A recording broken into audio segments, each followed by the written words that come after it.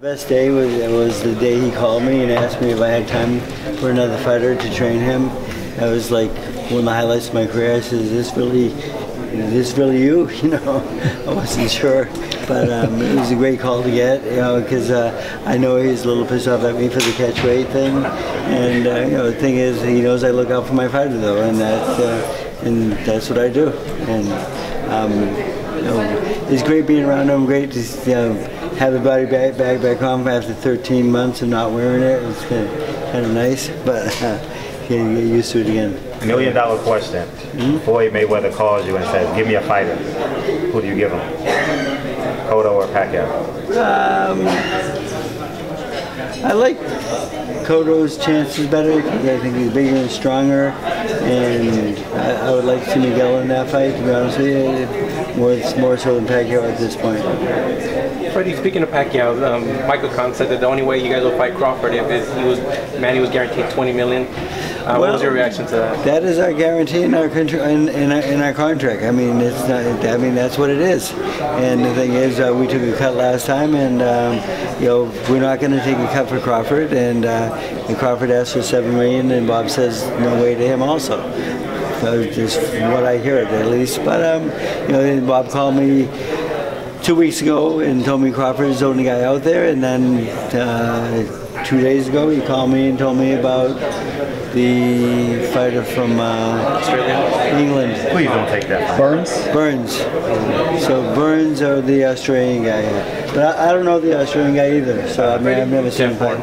You said it's in the contract, $20 million, in the sense that the Joe Horn fight will guarantee $20 million as well, or any fight that's necessary?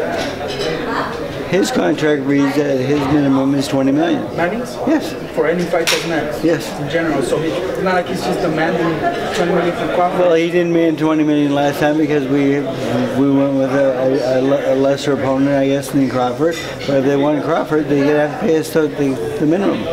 Freddie, Chavez is positioning himself for some big fights. Will you be working with Chavez Jr.? Not sure yet. You know, the thing is, he knows that I like him. He knows that his dad calls me all the time, wants me to train the kid. All he has to do is show up in the gym. He shows up every day, we're fine. If he misses one day, fuck it, I quit. Do you think he has a good chance to beat guys like Canelo and Triple G? He does have a good chance. He's a very strong, durable guy, a good chin. He definitely he would do well with anybody. Yes. So he could still salvage his career at this point. He could. I feel, but the thing is, he's gonna have to make some sacrifices. From the little time that you were able to work with on this past partnership, do you think he could make 165 if the? I haven't worked with him in 2 years. It's been a long time. He was at the wild card for a bit. No, he wasn't. That was just a rumor, but he was. I never saw him. He wasn't at the wild card. These last fights. What happened with the Marcus negotiations? Who? Marcus versus Cotto.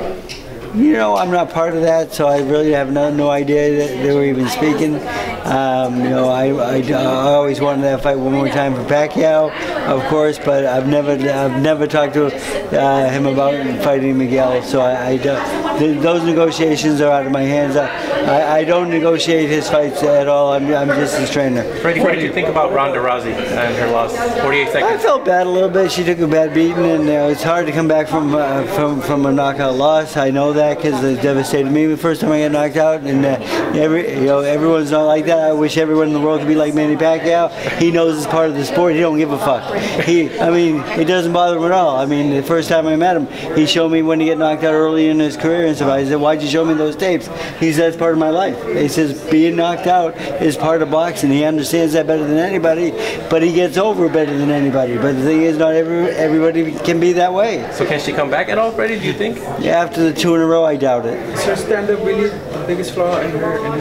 Well, the thing is, I mean, probably not the stand-up so much, but the punch she took, that first shot, she was out, and I don't think she ever recovered from that point on. In 48 seconds, that girl, beat her up pretty bad.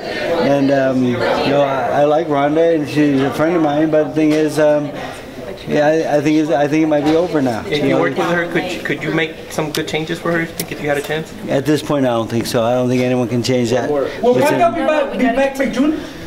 Well, I hope so, but the thing is, I think his next Senate rest is May. Okay. So you won't be back till maybe September or so? Well, then if I'd have to go there and train him in the Philippines while he's being the senator, and then we'll make a fight somewhere along the way. But you'd better off talking to Bob about what's going on there. All right. Thank You you, guys, Freddie. Miguel is on his way to the gym. I have to get Freddie to the gym, Thank you. please. Thank you, Freddie. All right, thanks. Thank you, guys. Thank you, Marie.